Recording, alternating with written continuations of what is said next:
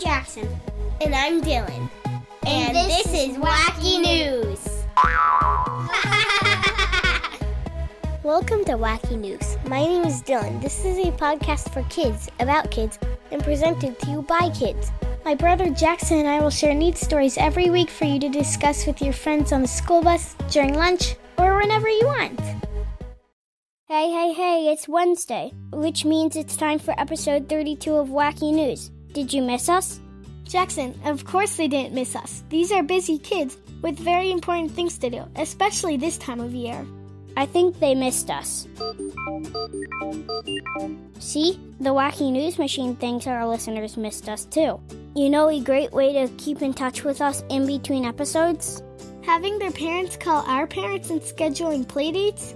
I don't know, Jackson. That would be a lot of playdates. No, Dylan. They can follow us on social media.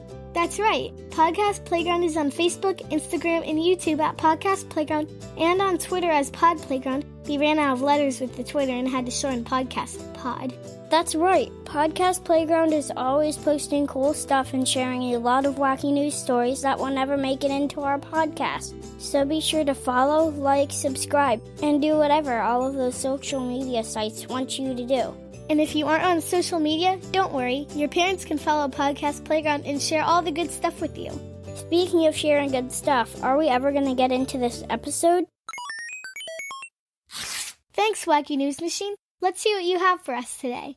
Telltale Dino Tale. Just imagine you're living in the Southeast Asian nation of Myanmar and you're collecting amber to make jewelry. Just making pretty jewelry to sell. Just gonna cut this piece of amber into an oval. And then... Stop! Don't turn that amber into jewelry! There's a feathered dinosaur tail in there! Yeah, 6 days ago an article was published in Current Biology about researchers finding a piece of amber meant to be turned into a necklace that contained a piece of actual dinosaur tail. The amber hunters who dug up the piece most likely thought that they saw inside of the amber was some sort of plant, which would make it a pretty valuable piece of jewelry. But little did they realize what they thought were plant pieces were actually 99 million-year-old pale or white feathers on the underside of a tail and chestnut brown feathers on the top of the tail. Okay, these guys are good. I'm looking at a picture of the very piece of amber they found, and I would never guess that that's a piece of dinosaur. That's why they are the experts and you're the 5th grader. Say, what exactly is amber anyway? I know they explain in the Jurassic Park movies, but I mostly just paid attention to people getting eaten by dinosaurs. That sounds about right. Amber is the fossilized resin from ancient forests. Resin is a honey-thick liquid that plants ooze out to defend against insects. In places like Myanmar, it dripped from and oozed down trees, chopping things like seed, leaves, feathers, and insects. Over the time, resin hardened and petrified into a beautiful see-through gold rock. Oh, I get it. And in this case, it happened to harden around the tail of a tiny dinosaur, preserving it perfectly for the paleontologist who found it at the market where the jewelry guy had it. Yes, when Zing Lida saw the piece of amber, which was about the size of a dried apricot, he knew immediately that what it contained was a vertebrate and not a plant. Lucky for him, the trader didn't realize that he had a 1.4-inch piece of a dinosaur tail in his possession, and he sold it to Zing. Looking at these pictures that we are sharing on the show notes on podcastplayground.com, you can see lots of detail. The tail is curved and complete with bones, soft tissue, and feathers. Zing and Ryan McKellar, the article co-author, determined that even though they were feathers, they did not come from a bird. Rather, it was a dinosaur about the size of a sparrow that could fit into the palm of your hand. The dinosaur was a Coelurosaur, which is the same type of dinosaur as Tyrannosaurus rex and Velociraptors. This one in particular is a theropod. And this finding is leading researchers to believe many dinosaurs had feathers like this instead of scales. We are sharing in the show notes pictures of what these feathered dinosaurs are believed to have looked like. Pretty cool.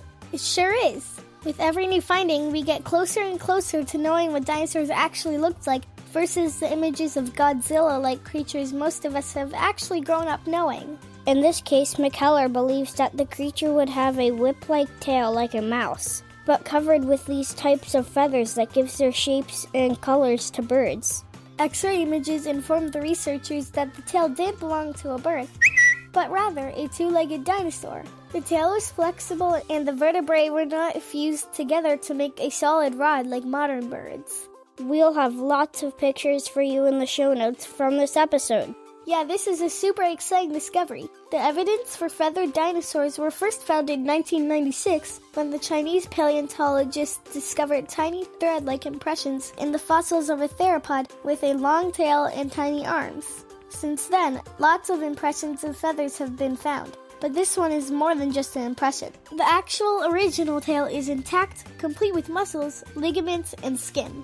And now that researchers know where to look and are beginning to gain more access there, it's only a matter of time before they find larger pieces of dinosaurs.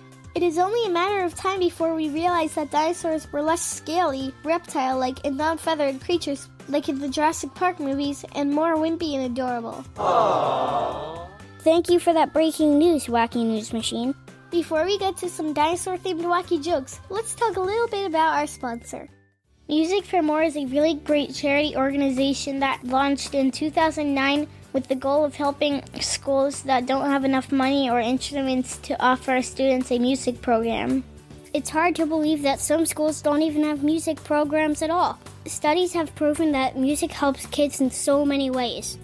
Those ways include being more engaged in school, developing creativity, better SAT scores, increased coordination, and so much more. Music for More collects donated instruments from musicians and gives them to schools in need. They also hold a lot of special events like concerts and things to raise money for schools to improve their music programs. For more information, go to music4more.com. That's musicformore.com using just the number 4, not spelling it out. And now it's time for Wacky Jokes! What do you call it when a dinosaur gets in a car accident? A Tyrannosaurus wreck. Why did the dinosaur cross the road? Because the chicken hadn't evolved yet. Which dinosaur slept all day? The dinosaur. What do dinosaurs put on their pizzas? Tomatosaurus. What do you call a dinosaur with a southern accent? Tyrannosaurus Rex. What do you get when you put a bomb and a dinosaur together? Dynamite. All right, everyone. Thank you so much for checking out episode 32 of Wacky News and supporting our efforts. And if you like what we do, please share us with your teachers and friends. And let your teachers know how they can go to podcastplayground.com for information about how they can create a podcast with their class. That's right. There is a link to courses teaching podcasting in the classroom just for teachers. I highly recommend checking it out. We'll see you next week. Bye!